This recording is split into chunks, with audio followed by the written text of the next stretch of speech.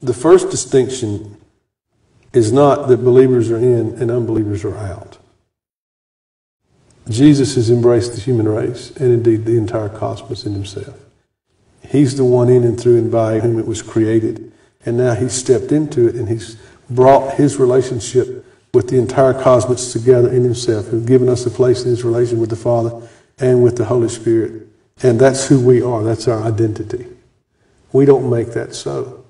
Whether we believe it or not believe it doesn't change the fact of who we really are in Jesus. He's done this. So now the question is, where are we in our journey of understanding that? Because there clearly are people who are raising their hands saying, Jesus, I don't want to see things the way I see them anymore.